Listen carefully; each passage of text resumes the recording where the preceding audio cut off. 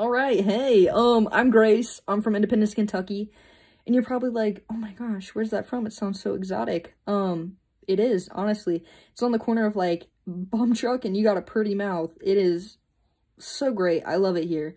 It's like, just think of like a dip spit scented candle. That's what Independence is.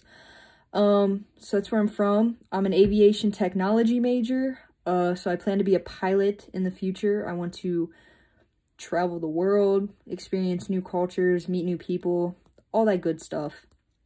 Something interesting about me is I paint custom pieces for people. I paint shoes or jean jackets or, you know, whatever they ask me to paint, I do it. I have a dog. That's cool. He looks like, oh, he looks like that rat from Teenage Mutant Ninja Turtles, Splinter. That's what he looks like. It's great. What I'm apprehensive about in this class is the delivery of the speeches. I am horrible at speaking. I use a lot of filler words like and and all those awesome words.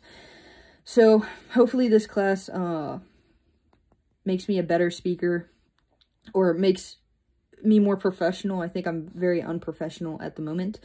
So, you know, hopefully that tidies, you know, up my speech.